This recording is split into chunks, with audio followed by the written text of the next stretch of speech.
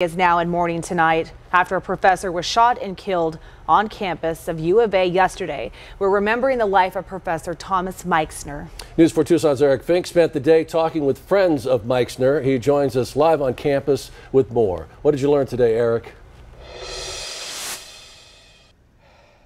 Well, Sean, Monica, tonight the makeshift memorial outside Tom Meixner's office building continuing to grow. We are seeing flowers and candles and notes of love and thanks.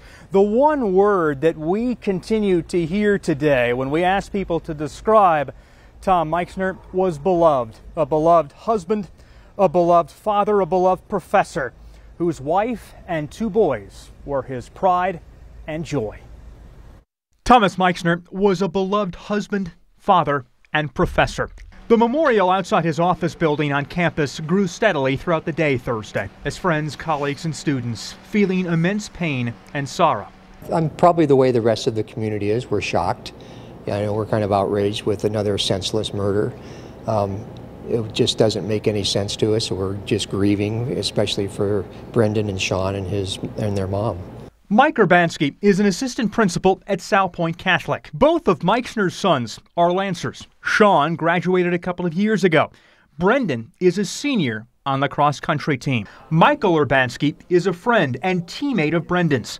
Meixner was always there, a constant in his boy's life, always bursting with pride for his family. My heart just broke. I felt so bad for the family and for Brendan.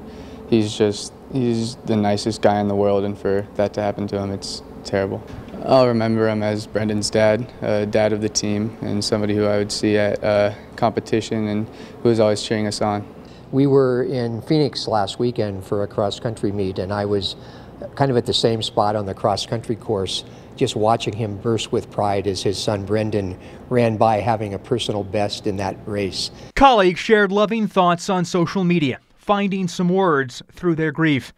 Dr. Jennifer McIntosh, a professor in the hydrology department with Meixner, writing on Twitter, "I have no words, only sobbing. Thank you to our supportive community for reaching out. The loss is immense, especially for his family. I just can't look at his smiling picture, as that was the grin he gave me, talking about hydrology and teaching only a few hours earlier." Life's very short, like we see people a lot, and we have really strong relationships with most people, but it just takes one time, just one instance, and then that's it. So we gotta definitely be strong and definitely be there to support the others. Mike Urbanski says Tom Meixner provided such a great foundation for his children. We just want to remember what a great role model he was for his sons. I think maybe that's how he would want to be remembered, that he raised them to be great young men of strong character. And I think that because of that, they are resilient and they will persevere through this. And I think that example that he set for them is going to help them get through this. And back out here live tonight, Meixner's death hitting the world of academia extremely hard tonight, and that is beyond Tucson. We saw a tweet from a professor at UC Riverside. That's about an hour east of Los Angeles. She's in the hydrology department there.